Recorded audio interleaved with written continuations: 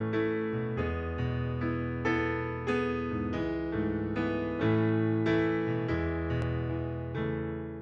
good morning again. Welcome to Zoom Church number 5 during this lockdown.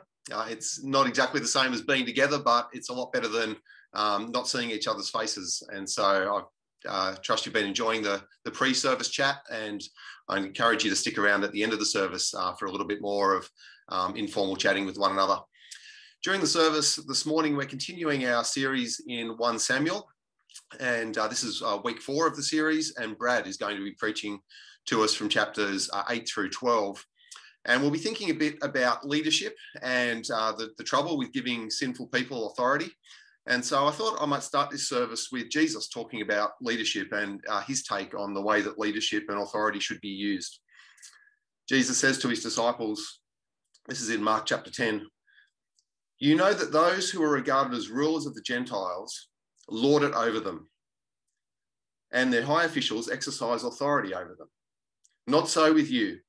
Instead, whoever wants to become great among you must be your servant, and whoever wants to be first must be slave of all.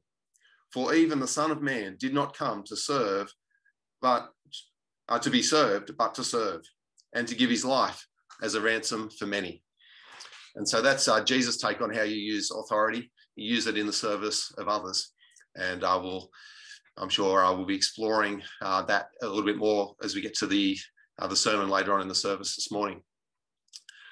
I thought I might take this chance also to interview Leah, who's, as you know, is our youth and children's minister, and she's been doing a whole lot of stuff with the youth group and the kids, and just to fill us in on what's been happening with that side of the ministry. Good morning, Leah. Good morning.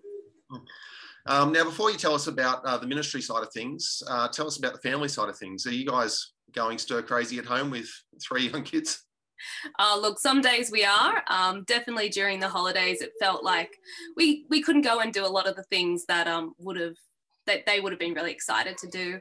And we are getting a bit sick of each other's company. So yes, we are. But we're also trying to appreciate the time we have all together, which is good. Have you got any activities that have been the go-to to keep everybody occupied? Look, we've done lots of craft, made lots of mess. We've built lots of things. We've destroyed lots of things. Graham took the kids swagging out in the backyard one night, which they enjoyed, and it rained on them, but they still enjoyed it. And lots of walks and things like that. So swagging, that's like camping, but with less space. Yes. Yeah, little tents. Little tents. Okay, good. And now, many people may not know that you're actually at the moment in the process of being ordained. You're a candidate for ordination and getting towards the end of that process. For those who are unfamiliar with what ordination means, it's the diocese setting aside somebody for ministry. So there's an element of saying, we recognise that ministry in this person's life is not just a passing phase. They've committed their life to serving God in this way in a substantially paid capacity. And it's also a recognition from the diocese that of endorsement that we think this person is a qualified and a authentic minister of Christ. And so, Leah, shortly you'll become, if it all goes according to plan, Reverend Diocesan, and you'll be a deacon. Yep. So tell us what is that process and how has it been going? Yep. So for me, it's a little bit different than your standard go through more college and do ordination. Because I went through YouthWorks College and then SMBC, I've needed to do one extra subject, which has to do with Anglican history and liturgy, which is looking at things like the 39 Articles and the prayer book and those sorts of things that we use in the Anglican Church. So I've been doing that this year, and it's just about 8 classes over the course of the year. And when I finish that, then I'll have an exiting interview. And if all goes well, then ordination in February next year. Okay, nice. So are you feeling more Anglican? Not really.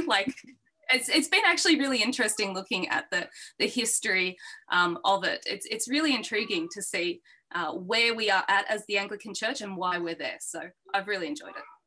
Fantastic, and it's wonderful that the diocese would like to recognise you in this way and endorse your ministry. Now, okay, tell us about youth group. What's been happening with the youth? Yep. So for youth group, we're meeting online via Zoom on Fridays, and we're enjoying just reconnecting with each other, and we're going through an overview of the Old Testament is what we're doing this term. So that's youth group. Okay, so kind of people have been Zooming in. Yep. Okay, nice. All right, what about kids' church? Yeah, so for Kids Church, we've been doing episodes. All of the families suggested that it might be easier to do episodes rather than live Zooms. And so, yeah, each week I do some stuff on the video, and Jazz helps me out, and then we put it together and send it off, and they have the chance to keep learning about confidence, which is what we've been doing in July. And then come next week and August, we'll be learning about wisdom. Okay, nice. When we had our last parish council meeting, one of the parents in parish council spoke up and said how much their child was loving the episode approach and just really getting a lot out of it. So must be going well. Also, tell us about what about Kids Club and Junior Jivers? What are your plans there? Yep. So for Junior Jivers, like we did last year, we did episodes and craft packs. So the families have been able to pick them up from outside the hall.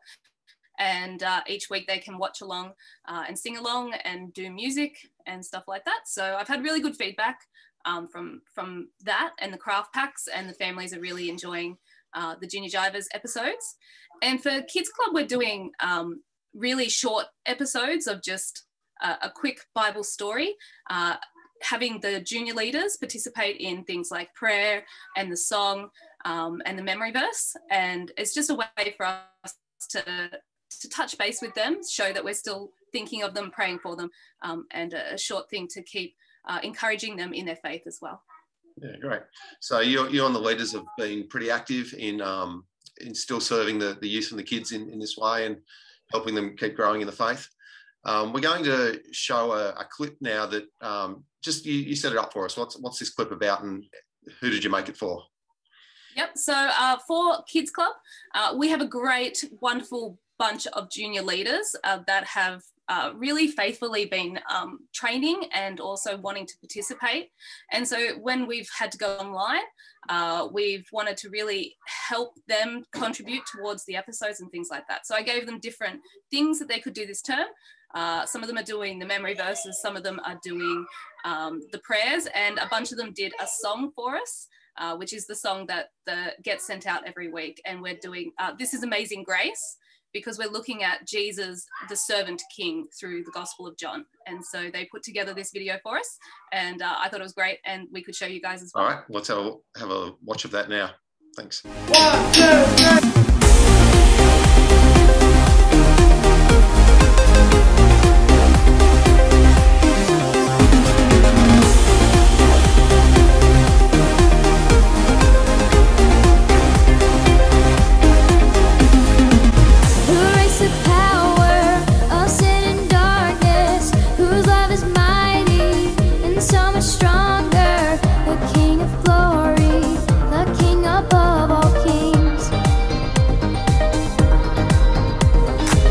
Who shakes the whole earth with holy thunder? Who leaves us breathless in awe and wonder? The King of glory, the King above all kings. This is amazing grace. This is unfailing love. That you would take my place, that you would bear my cross. You would lay down your life, that I would be set free. Oh, Jesus, I sing for all that you've done for me.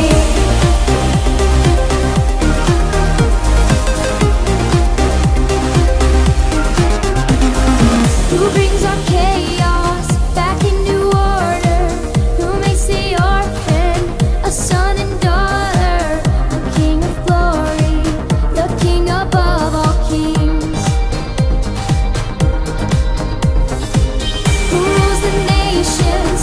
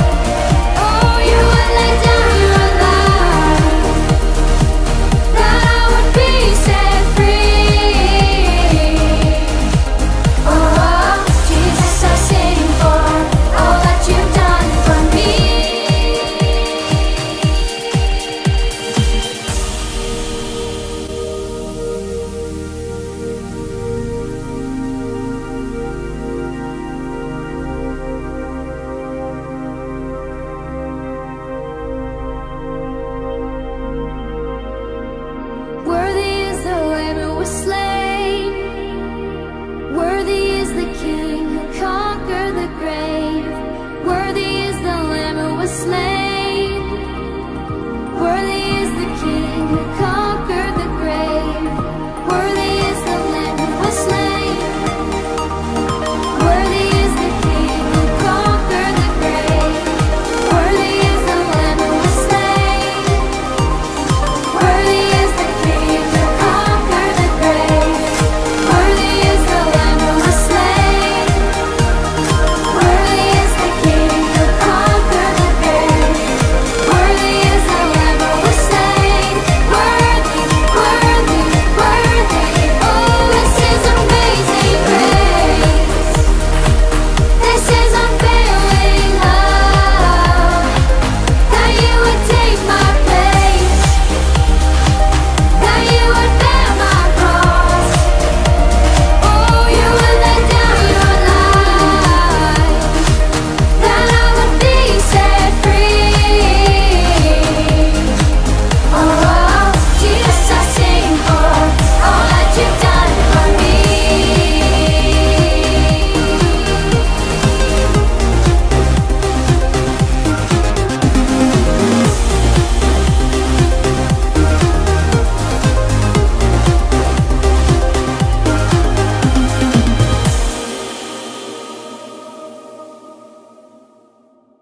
Well, fantastic.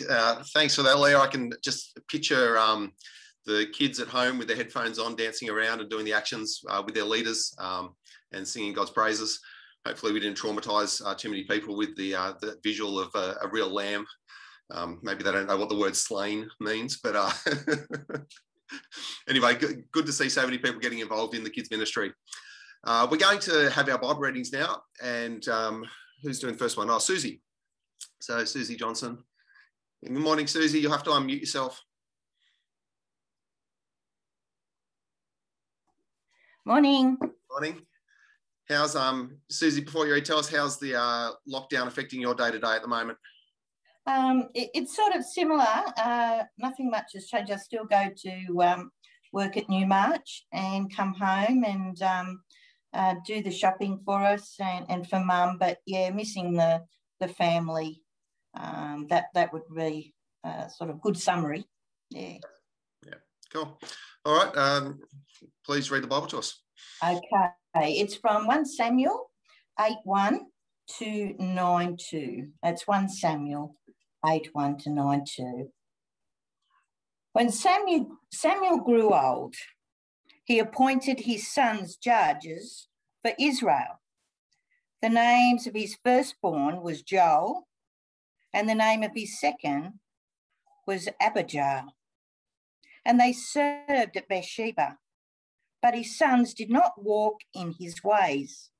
They turned aside after dishonest gain and accepted bribes and perverted justice. So all the elders gathered together and came to Samuel at Ramah.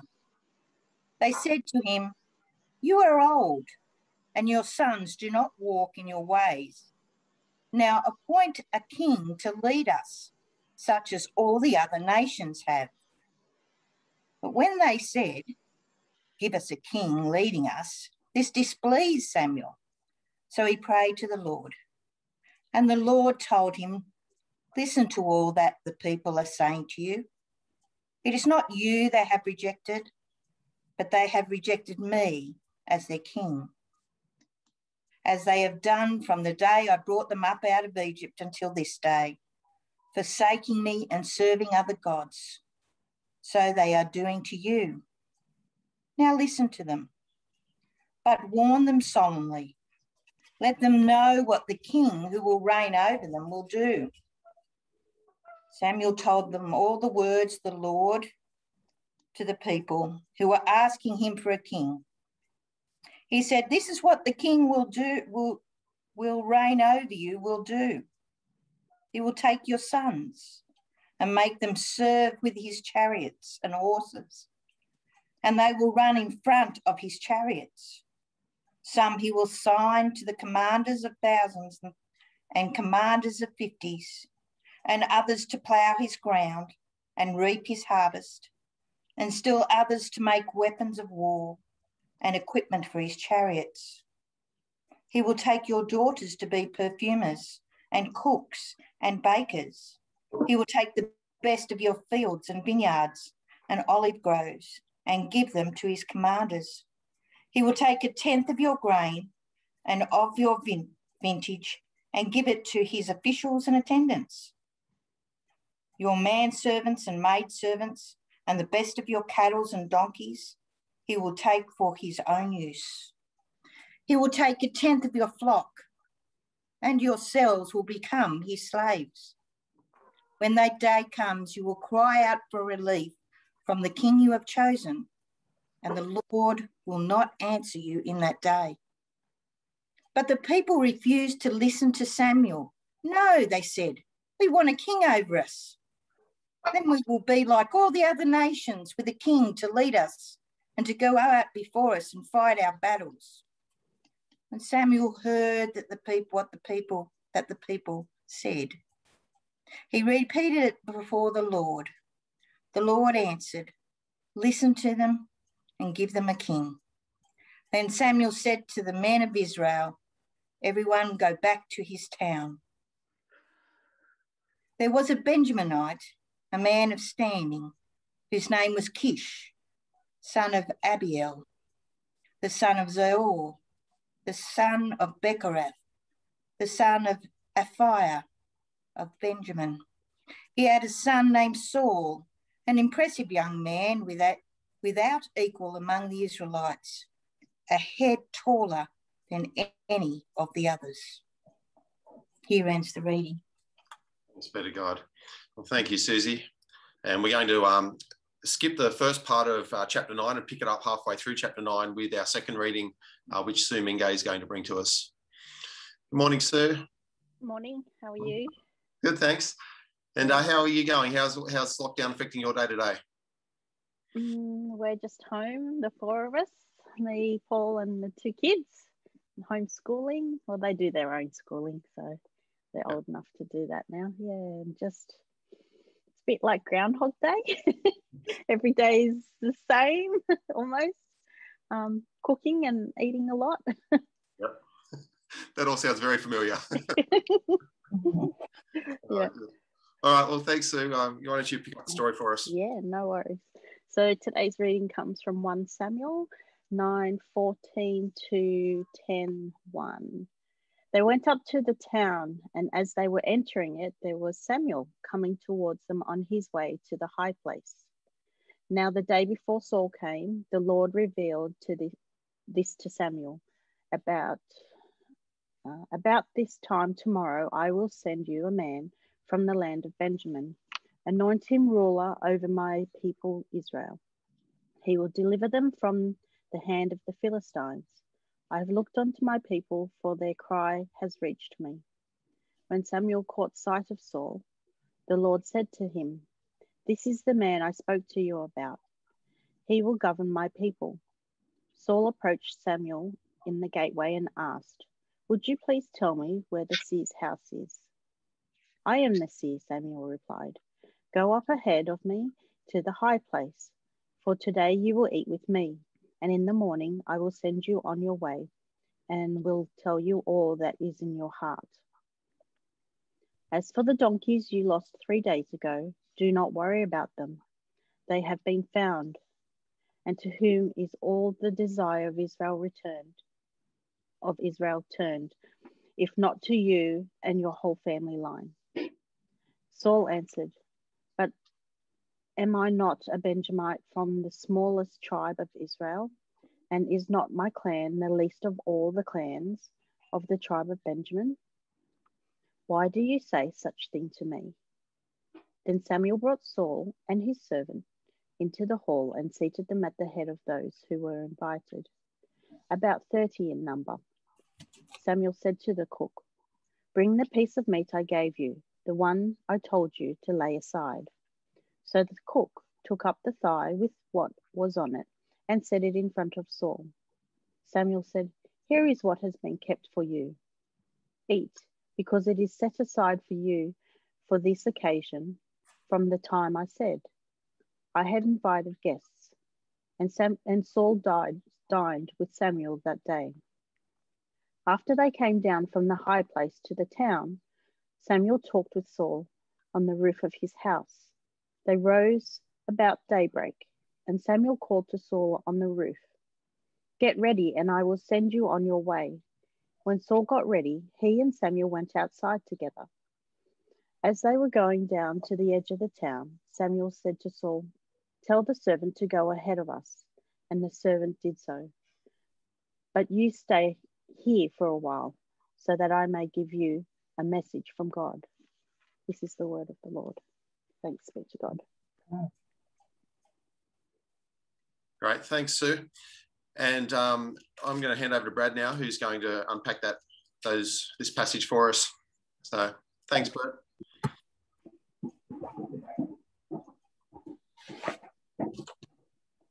Okay, good morning, everybody. Good morning, Brad. Let's pray together. We're looking at chapters 8 through to 12, covering 5 chapters. But I'm going to briefly cover the main narrative and bring out the important points for us. So let's pray. Father God, we thank you for your word, your living and active words. And we ask that you will, through your Spirit, speak to us today from your word, that it may serve to help us to know you better. And I pray that you will help me as I preach it. For Jesus' sake, amen.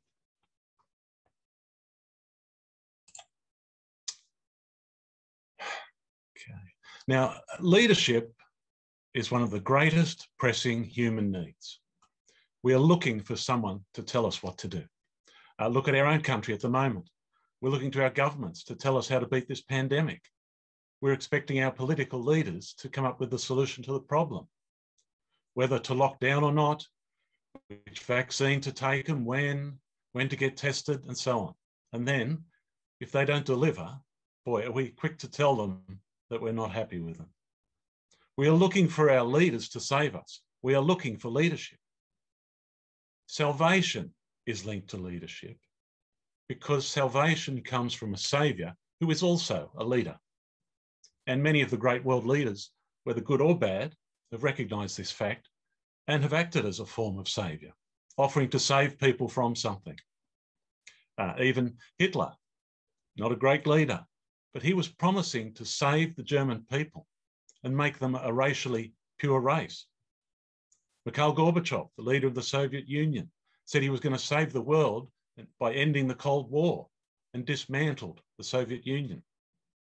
And now we have the G7, the governments of the top 7 economies, promising to save the world from climate change. Leaders telling us they're going to save us. Chapter 8 in the book of 1 Samuel is a turning point in Old Testament history. It marks a change in the leadership of Israel. It's a transition from theocracy to monarchy, a transition from judgeship to kingship. It's a transition from living under God as their king, with a judge who was their priest and prophet, to living under a human king who will lead them in a way that is influenced by human thinking.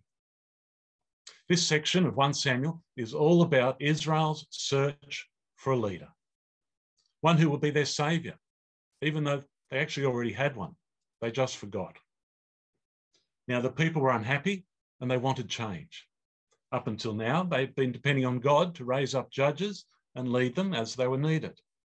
Their judge at this time, Samuel, now he may have contributed to their unhappiness by appointing his sons to succeed him, but they weren't doing a very good job. So instead of asking for the sons to be removed, the people asked for a king to lead them. Their battles with the Philistines have been recurring, and it seemed Israel was enjoying a brief time of relative calm, but it looks like they're expecting trouble again at any time. And the phrase that stands out is, like all the other nations. That's the key here. Rather than living God's way, they are choosing to follow the ways of the world around them. Ultimately, it is a rejection of the kingship of God. Samuel, the boy who Hannah prayed for, was dedicated to God's service, became a judge and priest. He's now in old age. Our judges were appointed by God, to lead the people on his behalf, but God was still their king. Samuel is the last in a line of judges, and God worked through Samuel because Samuel was a willing servant. Samuel is in the process of transitioning to his two sons to succeed him, but they're not doing a very good job. It may be of comfort to some of us to see that Samuel is not the only father to see his children wander away from the Lord. They are corrupt.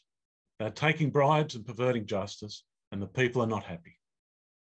They see the nations around them doing okay under their own kings, and Israel living as 12 tribes, each with his own leader, probably had some power struggles going on. They thought, if only we had a king, one that would unite us. So the people say, give us a king to lead us like all the other nations. But in reality, what has happened is they are ignoring the fact that God is already their king. Now you can just imagine Samuel's reaction. Now remember, Samuel is a prophet, so he'd be on regular speaking terms with God. I think the conversation might have gone something like this. God, did you hear what they want now? They no longer want me as their judge. They want a king. What are we going to do with these people? I try and I try, but they just won't listen. Have you got any ideas? And God tells Samuel in verse 7, give them what they want, because it is not you they are rejecting, but they are rejecting me as their king. So give them what they want, but warn them what it will be like living under a monarchy. So Samuel warns them. Now we know from history, kings and queens love building up an empire based on accumulating wealth and employing large workforces. And of course, I don't just mean our Queen Elizabeth. We all know Solomon from Old Testament history, but just 3 kings of the world today, of Thailand, Brunei, and Saudi Arabia, for example. Now, these kings have private fortunes, not the country's money, their own personal wealth in the billions, accumulated from the natural resources of their own countries, people employed to serve them. So Samuel warns them in verses 11 to 18 what it will be like living under a king. He says, your sons will be conscripted into military service or to work in these fields. The king will take your daughters to serve as cooks and bakers. He'll take 1/10 of all your produce and your flocks. He will take your servants, the best of your cattle and donkeys, and you yourselves will become like slaves. Life under a king will be a life of serving that king. But the people refused to listen. No, they said, we want a king. We want a king to fight our battles. I think it might have sounded like one of those marches going down George Street in the city, where they go, what do we want? A king. When do we want it? Now. So verse 21, Samuel goes back to the Lord and says, God, are you sure you want to go through with this? And the Lord answers them. He says, listen to them and give them their king. Now, chapter 9 starts with an ordinary family doing ordinary things. A man named Kish from the tribe of Benjamin has a son named Saul, who was very tall and it seems he was very good looking. Now, some of Kish's donkeys go missing. So he sends his son Saul and one of his workers to go and find them. And behind this ordinary scene, God is using these circumstances to bring Saul to Samuel, while at the same time telling Samuel that the man he is bringing to him will be the king the people want, and that Samuel is to anoint him. Verse 15, now the day before Saul came, the Lord has revealed this to Samuel. About this time tomorrow, I will send you a man from the tribe of Benjamin. Anoint him leader over my people Israel. He will deliver my people from the hands of the Philistines. I have looked upon my people, for their cry has reached me. When Samuel caught sight of Saul, the Lord told him, this is the man. He is the one who will govern my people. Samuel starts preparing Saul, giving him hints that something special is about to happen to him. He invites him to an important banquet, But Saul says, look, what's going on here? I'm just a Benjamite. I'm the least of the least. Why are you showing me all this attention? You know, Saul is a country boy with no ambitions of leadership. He says, look, I'm just here looking for a couple of donkeys. Samuel seats Saul at the head of the table. And he says to the cook, okay, you know that slow roasted leg of lamb you've been had in the oven all morning? You can bring that out now and put it in front of Saul. Saul is being treated very special.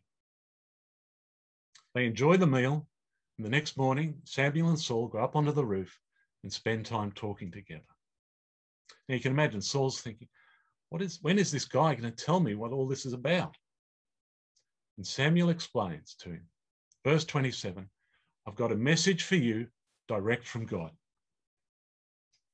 Chapter 10, verse 1. Then Samuel took a flask of oil, poured it on Saul's head, and kissed him, saying, has not the Lord appointed you leader over his inheritance? Now, anointing is a symbolic act, consecrating a person whom God has chosen for a special role. Okay, there's nothing special in the oil, it is merely symbolic, a special role for a priest or a king. Here, Saul is anointed privately. Later, Saul will be acknowledged publicly. Samuel tells him, look, don't worry about the donkeys, they've been found. As you head back home, you will meet some men who will give you some food, and you're going to bump into a procession of people playing music and prophesying. And verse 6, the Spirit of the Lord will come upon you in power. You will prophesy with them. You will be changed into a different person. Once these signs are fulfilled, do whatever your hand finds to do, for God is with you. Everything that's happened in this section has occurred exactly how God has said it would. God's word in action. God is with Saul, but that doesn't mean he can just do whatever he likes. God has a specific plan and a job for him to do. 7 days pass, and then Samuel the prophet summons all the people to come and hear what he has to say. He's got 3 simple points to make. From verse 19, number 1, remember what the Lord has done. The Lord brought you out, your forefathers out of slavery in Egypt, and on more than one occasion, he has delivered you from the nations oppressing you. 2, he says, but look what you have done. You have rejected your God, the God who saves you out of all these calamities, and you have set a king over us. And number 3 says, and therefore present yourselves before the Lord. You have asked for a king. Well, here he is. At first, Saul is a reluctant leader. When Samuel calls all the people together, Saul can't be found. Finally, he comes out. Samuel presents Saul to the people and says, do you see him? This is the man the Lord has chosen. And all the people shouted, long live the king. Samuel explains to everyone how this new system is going to work. He has all the regulations written down, presents it before the people and God. Saul is acknowledged as king, but not by everyone. Verse 27 says there's still a few troublemakers who doubt Saul's ability to lead. Well, chapter 11 is Saul's chance to prove his worth. We have the Ammonites attacking the nearby town of Jabesh Gilead. Saul hears of what's about to happen. He burns with anger. Verse 7 says, he took a pair of oxen, cut them into pieces, sent them throughout Israel with the message that this is what will happen to any man who does not follow Saul and Samuel. God's power comes upon him. Saul musters the men of Israel. He goes out, defeats the Ammonites, and is hailed as a hero. After the battle, Saul is confirmed among the people as their king. But Saul is giving the glory to God. Verses 13, 14, 15, Saul says, no one shall be put to death today, for this day it was the Lord that rescued Israel. Then Samuel said to the people, come, let us go to Gilgal, and there we will reaffirm the kingship. So all the people went to Gilgal, confirmed Saul as their king in the presence of God. They sacrificed fellowship offerings before the Lord. Saul and all the Israelites had a great celebration. Giving God the glory for this victory was the right thing to do. Saul is acknowledging that it was only possible with God to have won the victory at all. In chapter 12, Samuel's address to Israel. The kingship has been reaffirmed. Samuel the judge can now start thinking about retirement. Samuel is formally handing over the leadership of Israel to its new king, Saul. But he gives them 3 warnings as he does so. Firstly, he reminds them again that it was God who rescued their forefathers from slavery. Now, this was obviously a very important thing in Israel's history. It's mentioned 3 times just in the 5 chapters we're looking at today. Graham mentioned it last week. This was a significant part of Israel's history that they're constantly reminded of. So he says, remember, it was God that did that. And then he says from verse 12, but when you saw that Nahash, the king of the Ammonites, was moving against you, you said to me, no, we want a king to rule over us, even though the Lord your God already was your king. So here is the king you have chosen, the one you asked for. The Lord has set Saul as king over you. Even though they rejected God as their king, God still chose the one who would be their king. It was the asking for a king that was the real sin here, because it was asking for a replacement of God. And then the final warning in verse 15, but if you do not obey the Lord, his hand will be against you. Verse 19, the people say to Samuel, he wants him to pray for all of them on their behalf. Pray to the Lord your God for your servants so that we will not die. For we have added to all our other sins the evil of asking for a king. Samuel says, do not be afraid. Yes, you may have done all this evil, but do not turn away from the Lord. Serve the Lord with all your heart. They acknowledge their sin. For the sake of his great name, the Lord will not reject his people. Verse 22, because the Lord was pleased to make you his own. And verse 24, be sure to fear the Lord and serve him faithfully with all your heart, and consider what great things he has done for you. The people of Israel had a strategy of their own for securing their nation. They asked the prophet Samuel to give them their king, so they could be like the other nations. They are granted their request, but only up to a point. God gives them their king, but he does not abandon them completely. Even though they rejected him as their king, God does not forsake them. God sends an unknown young man to Samuel. Samuel anoints Saul as leader of God's people to save them from the Philistines. Saul was at first a reluctant leader. He proves his worth in battle, is hailed as a hero, and rightly gives God the glory. The people realize their sin. They repent and renew their loyalty to their true king. Now we can be like Israel. We sometimes forget that God is our king. We have a tendency, like the Israelites, to assess our situation pragmatically rather than spiritually. Our initial response might be to think, gee, there's something wrong with the way we're going about this, so let's just adjust what we're doing and then we should be able to succeed, rather than looking at what God has to say to us. Sometimes we may even see our fellow Christian brothers and sisters. We see what they have, or we look around and see what other people are doing or succeeding, doing better than us, and we want to copy what they're doing. It's almost as if we're saying, oh, they must have the right king. We want a king like those people over there. We don't want to be different. We want to be like everyone else. We want to go with the crowd rather than trust and obey what God is telling us to do. Yet despite all this, even when we do go our own way, God does still not abandon us. When we chase after useless idols that will do us no good, Or when, like me, you might try to always do things under your own strength, in your own selfish and stubborn ways. God does not reject us. He doesn't say, look, that was your last chance, so see you later.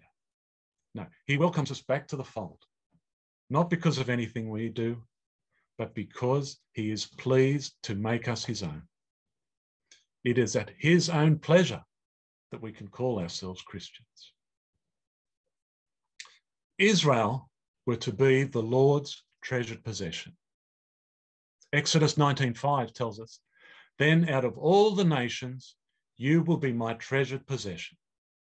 Although the whole earth is mine, you will be for me a kingdom of priests and a holy nation. Now, priests were mediators between God and the people. Israel were to be God's mediators to the nations. In other words, God in relation to the world through Israel.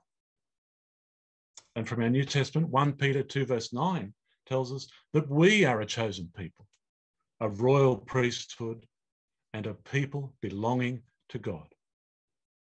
Israel was the Old Testament priesthood.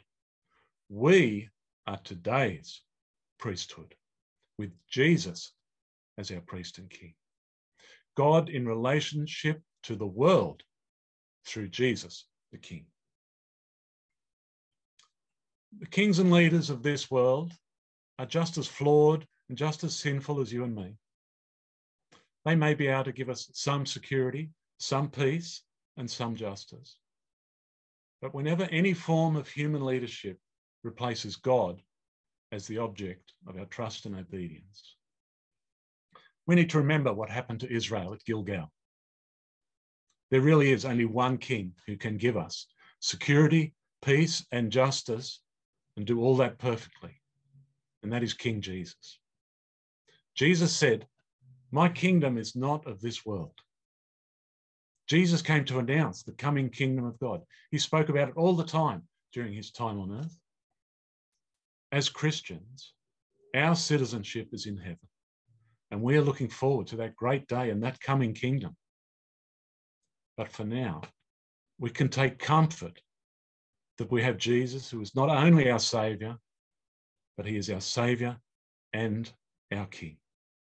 Amen. Let's pray. Father God, we thank you and praise you as our God, our Father, and our King. And we thank you that we have King Jesus in our lives to lead us. So, Father, help us to always not only remember that, but to put King Jesus first in our lives as our Saviour, our leader, and our King. And we ask these things in Jesus' name. Amen. Amen. Well, thank you for that, Brad. We're going to have a hymn now to help us reflect and internalise that message from Brad from the Scriptures. And remember, Samuel's last words were, consider what great things God has done for you and serve him faithfully with all your heart. This hymn is really a prayer that says, God, I just don't want to stay the same year after year, decade after decade. I want to grow in godliness. And so please change me, transform me from glory into glory. It's a beautiful old hymn, Love Divine, All Loves Excelling. Let's take these words to heart.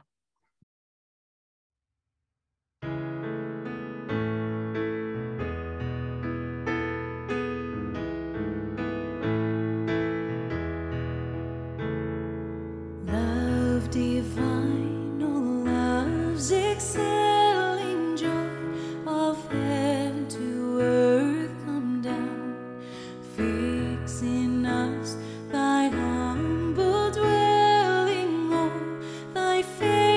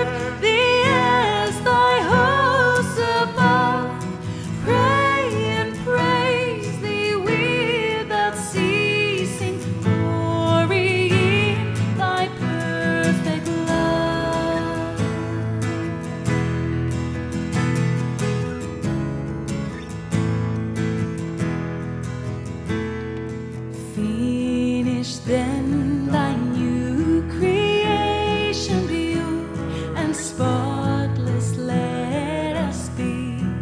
Let us see thy great salvation perfectly restored in thee, changed from glory into glory, till in heaven we take a place, till we cast our crowns before thee, lost in wonder, love, and praise, changed from glory into glory, till in heaven we take a place, till we cast our crowns before thee, lost in wonder, love, and praise. It's a beautiful hymn. And we're going to continue in a time of prayer now with James. So good morning, James. Morning, Dave. Yes. Wonderful to be able to pray together as God's people. And can I ask you to lead us in prayer now? Yeah. Thank you. Let us pray. Lord, we give thanks for our warm homes and plentiful food and families, together with a friendly, safe community of peoples in Cobbitty and nearby areas. We are grateful for the days of growing daylight and the bird songs we hear each morning as the day awakes. We pray our gratitude for these blessings never ceases. Lord, as we gather before you today in our own homes and reliant on modern technology, phones, mobile phones, internet, Facebook, YouTube, TikTok, and Zoom, to communicate with each other in the present battle with COVID-19 virus. Your presence amongst us is a wonderful comfort to all, and we are reminded of those words which were uttered so long ago by your Son, Jesus Christ, to remind and comfort one and all in Matthew chapter 18, verse 20. For when 2 or 3 are gathered in my name, there I am among them. And without the need for any modern technical developments, just our desire to pray. So let us exclude all other wayward thoughts as we offer our prayers today. Lord, we pray for our church, our minister Dave Barry and his family. We pray for our youth and children's minister Leah Dyson and her family. And we pray for all those who, by their efforts to serve, to make the church community of Cobbitty Parish a warm and welcoming church community. And we pray, Lord, for the services of a senior minister yet to be appointed, to pray for his work amongst the older residents of Cobbitty Parish, to grow their understanding in you, Lord. Lord, in these times of great uncertainty, we pray that you will be with our parish community to help and care for all who are in difficulty. We think of those who will have experienced disruptions in their work life, whether it be bankruptcies, loss of home due to mortgage arrears, or loss of employment. Please help our church community to be willing to help, generous in their help, and always be guided by those ideals of true Christianity towards their neighbours and all who are suffering setbacks and loss of income. Lord, we pray today for those who are sick and suffering. We pray especially for Kaz and Leonie as their health is restored. We pray for any who have had some serious conditions detected and await a recommended treatment program. And we pray for those of older years as their lives become more constrained with challenging health issues as age makes its inevitable progress on the independence of living. We ask, Lord, that you are with each of them in their individual journeys and to provide one and all with a great peace of mind to their Christian faith. We pray, Lord, today for the Olympic team in Tokyo. We pray you will keep them safe and protected from any illness. We pray that you will encourage them to use their wonderful talents that you have made possible to achieve their best results. We pray for their safe return to Australia and their homes. And we ask, Lord, today that you hear these prayers in the name of your only Son, Jesus Christ. Amen. Amen. Well, thank you, James. As we finish up this morning, just a couple of announcements. You may have received one of these in the mail with 2021, the new parish directory. So thank you to Kathy, who's been distributing those. And you can see inside there's got everyone's contact details and little thumbnail photos so that we can make sure we learn everybody's name and be able to stay in contact during the lockdown. If you haven't got one yet, then it'll be coming in the mail sometime this week, hopefully. Yeah, also with a little bag of lollies, although when the bag of lollies came to our place, it was all gone by the time my wife got home from work. So Kathy, if you got any more of those lollies, I know somebody who's feeling a bit ripped off. Also, the other thing we're wanting to letterbox drop to the area this week is a little note just letting our neighbours know that we're here to help, and saying, you know, if you need some help with picking up medications or shopping or being driven to a doctor's appointment or help getting your technology sorted, there's people in the church that can help you with that, and just offering them that assistance. And so the way that we will manage that from a church point of view is we have it's called a WhatsApp group, which when the requests come in, we can just post those requests to the WhatsApp group, and then somebody can put their hand up and say, oh, I can go and help somebody set up their Zoom, or I can go and do some shopping for somebody. So if you'd like to be involved in that, then let Kathy know. And if you're not already part of the WhatsApp group that is already in place, then we can add you into that group, and you can volunteer to help the neighbours if they need some help. So it's not much, but it's just something that we can do as a church to say to our community, we care for you, we're here, and we're able to help if you're in need. Also, the Matthew and Jane Gray wanted to pass on their thanks to the community. Matt's father died last week, and we had the funeral on Friday in the church. And Jane tells me there's been something like 730 views of the service already online. And so some of you will watch that online. Many others have got in contact with Matt and Jane to send them your well wishes, and they're very appreciative of that. So they just wanted to say thank you for the support, and it's wonderful to be part of a church family that really cares in this way.